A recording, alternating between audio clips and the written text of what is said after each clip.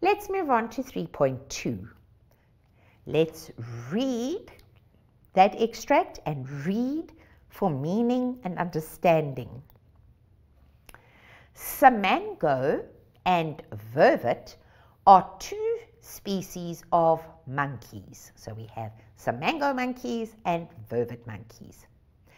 They occupy the same habitat.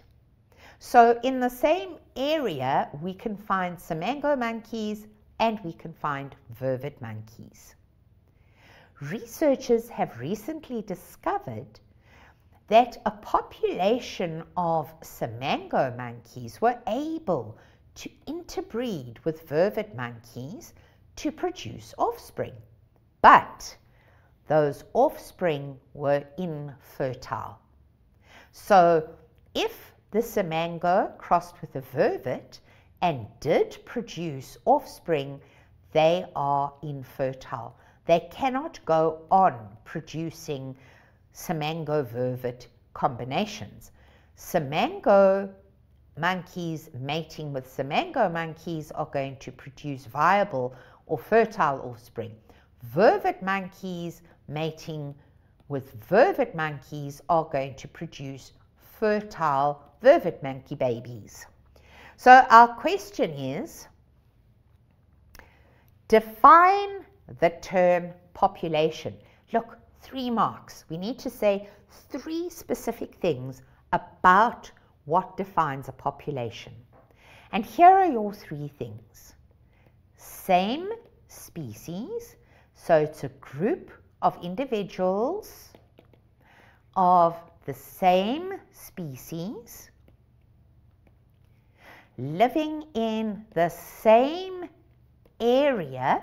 So we can't say have a population of elephant that are living in Africa and elephant that are living in India, because they're not staying in the same area.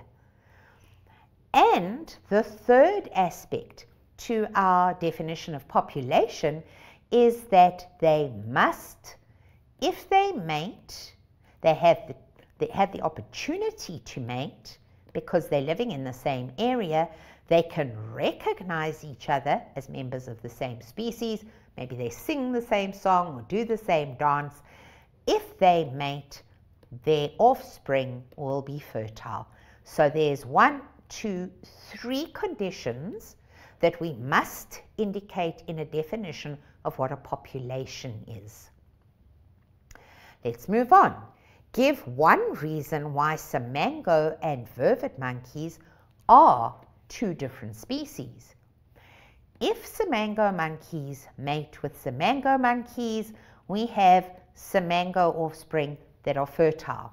If vervet monkeys mate with vervet monkeys, we have vervet monkey babies that are fertile. But if we have simango monkeys mating with vervet monkeys, we produce a little hybrid, but that hybrid is infertile. And that is one of the reproductive isolation mechanisms, that although these are 2 different species, they are unable to produce fertile or viable offspring.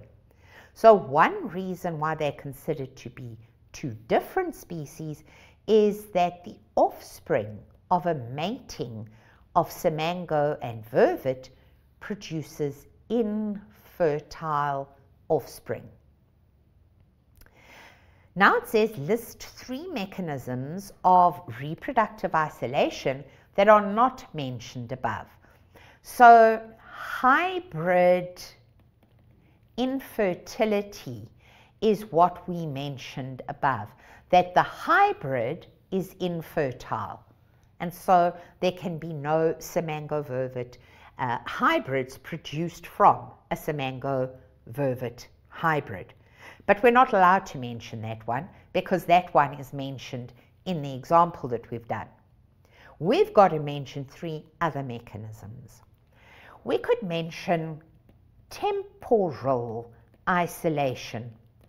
That's when the 2 species are kept isolated or separate because of time, seasons in the year, for example, or time of day that mating happens. Anything to do with time we refer to as temporal isolation. So maybe the one species reproduces in summer and the other species reproduces in spring. So they're not reproductively ready at the same time of the year. Or if one mates in day and the one mates at night, they're not ever going to get together at the right time. We can also talk about something called ecological isolation. Ecological isolation refers to the kind of ecosystem that we find them in.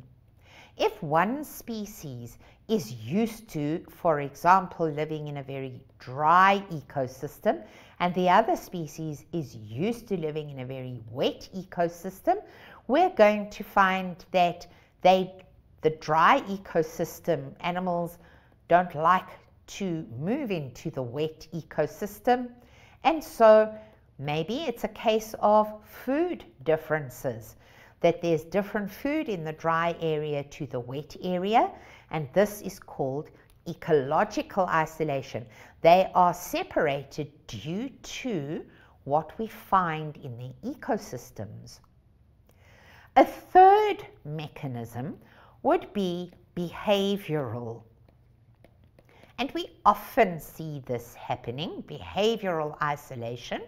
So this could happen, for example, when the one species has a certain mating call. The other species has a different mating call. So they're speaking different reproductive languages.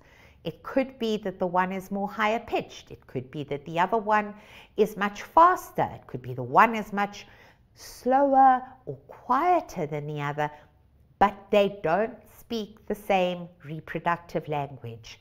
Another behavioral isolation could also relate to, never mind a mating call, but a little dance or behavior that they do as part of courtship in order to bring adults of the same species together. And if you can't recognize the dance or the courtship behavior, you're not going to realize that that organism is speaking to you about reproduction, or is dancing to you about reproduction, or like the peacock is showing those beautiful colors of the tail and making them vibrate. And so that means nothing to you.